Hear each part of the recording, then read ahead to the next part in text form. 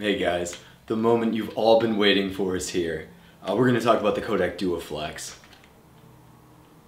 So the Duaflex camera, in this case, the Duaflex 4, is a pseudo TLR manufactured by the Kodak camera company probably sometime in the 1950s.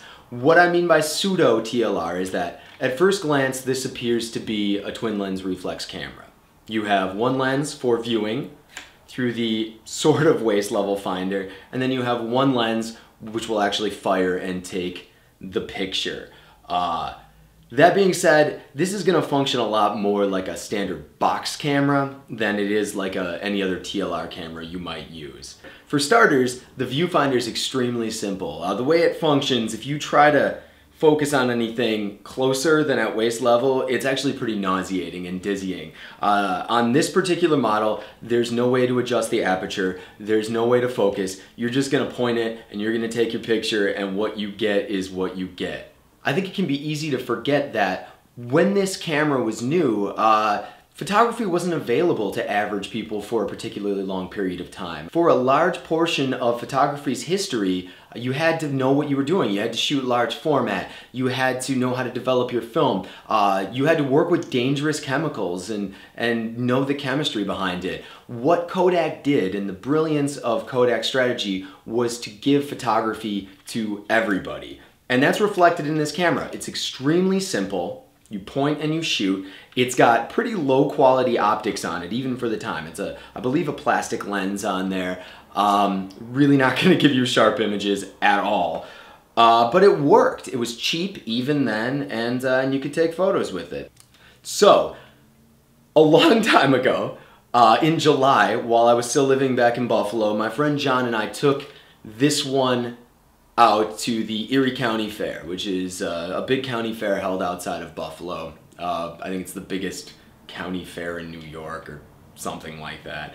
But we walked around and took pictures with it. Now, I got this camera from my mom and dad, and they bought two of these at a garage sale for I think $5 total. And they possibly overpaid.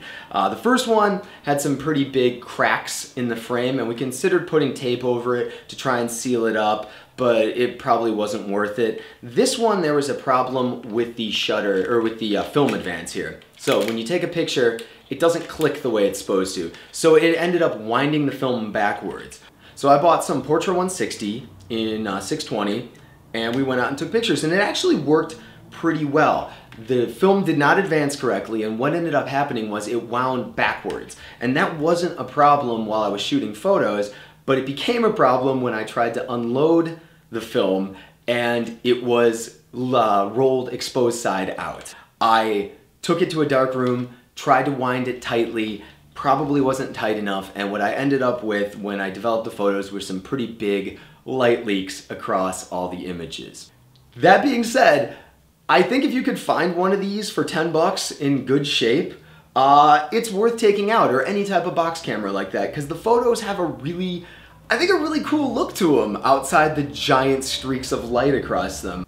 The images from that have that kind of old-timey look, which I think is a function of the curved focal plane that the low-quality lens creates, but it's a really cool look. And I think if you could find one of these in good shape for like $10, $5, buy it, load some film in it, take it out. You'll get some cool images, you know, in sort of that hipster, avant-garde, Holga quality. The other cool part about this camera, and one of the neat things, was everywhere we went, people asked us questions about it. And that's something I find that happens even with like my RB67, with any of the TLRs I've shot. People want to know. We were walking into the fair and the security guard goes, "Are you going to really take pictures with that?" And I said, "Yes, sir.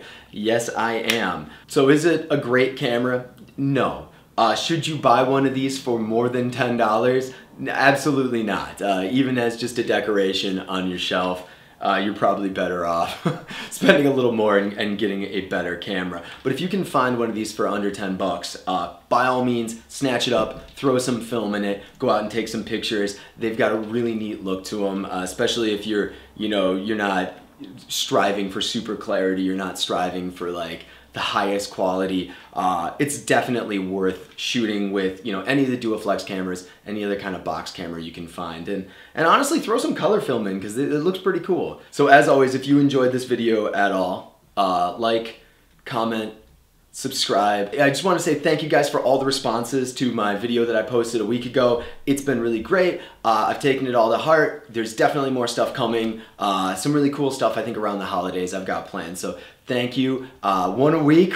We're 1 for 1 right now. Let's keep this going, and I will see you soon. Have a good one, guys.